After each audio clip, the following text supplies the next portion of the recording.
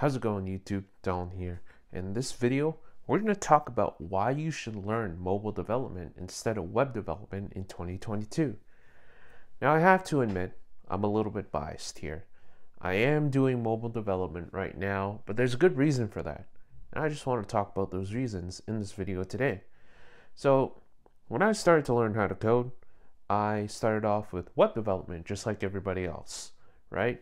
So I would study HTML, CSS, JavaScript, did a little bit of Node.js and stuff like that.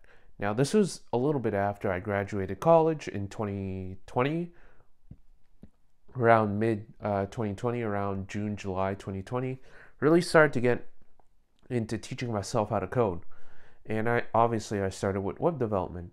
But what I found is I didn't get much results, right? So I didn't get many interviews, and the results that I got, I kept applying for jobs, and I just couldn't get anything going. And then one day, about a year later, after trying for about a year to get a web dev position, I decided to switch over to mobile development.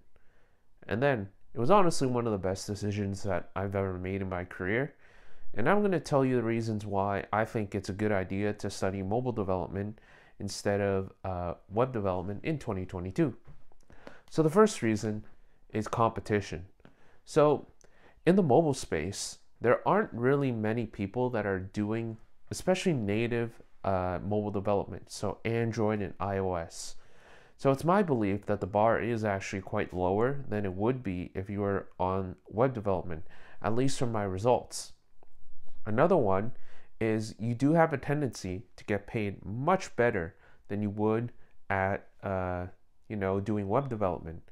So web development, even though it is in demand and there's a lot more jobs, there's a lot more lower quality employers out there that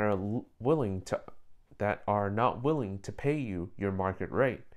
So you can either do one or two things. You can either, play hardball and try to get what you're worth, or you're going to set the industry lower.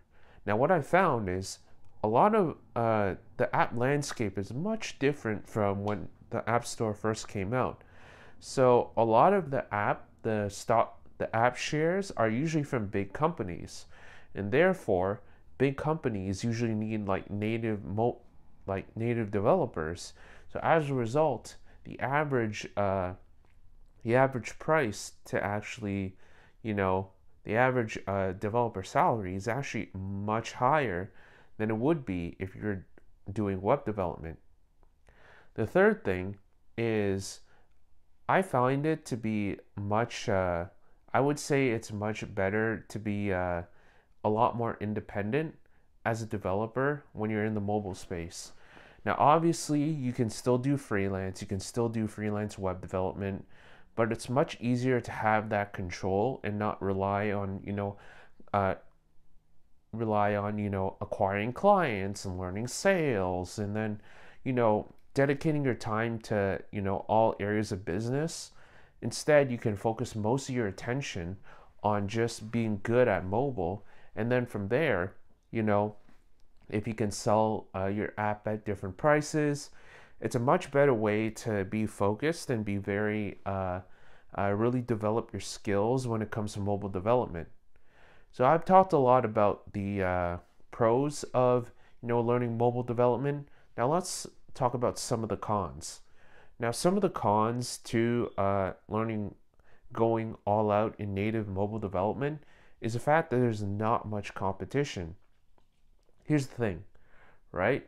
When there's not much competition, I found that there's not a lot of jobs that are available for me to apply to. But, it does make up for the amount of interviews that I get, which is actually one of the other points of the pros, is I tend to get a lot more interviews from the mobile side of things as opposed to on the web development side of things. So that's another pro. Kind of went off topic there, but whatever.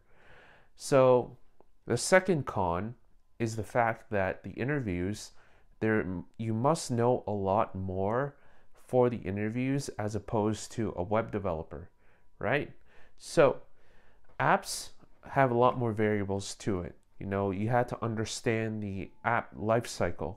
So it's going to be stuff like foreground active, foreground inactive, background, and not running.